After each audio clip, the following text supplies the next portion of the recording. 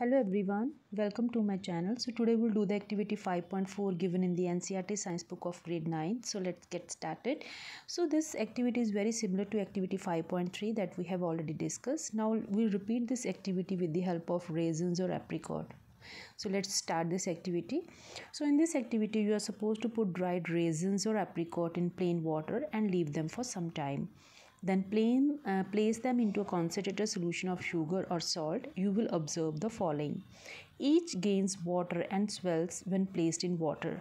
जब आप dried raisins और apricot को पानी में रखोगे, they will get swelled up because of the osmosis. क्योंकि raisins और apricots में as compared to beaker of water, उसमें पानी बहुत कम है.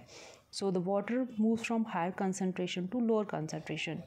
तो जो है बीकर में से पानी जो है रेजन्स और एप्रिकॉट के बीच में चला जाएगा, जिसको हम बोलेंगे एंड ऑस्मोसिस, जिसकी वजह से रेजन्स और एप्रिकॉट स्वेल्स अप हो जाएंगे.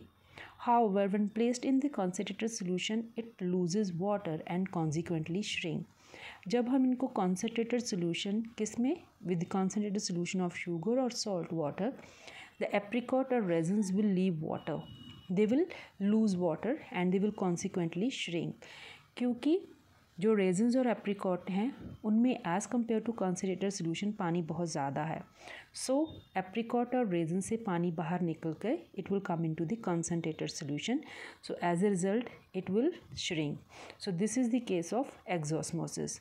सो in this activity we have read about endosmosis, that is movement of water into the raisins or apricot, and exosmosis when the raisins or apricot lost water and they consequently shrink.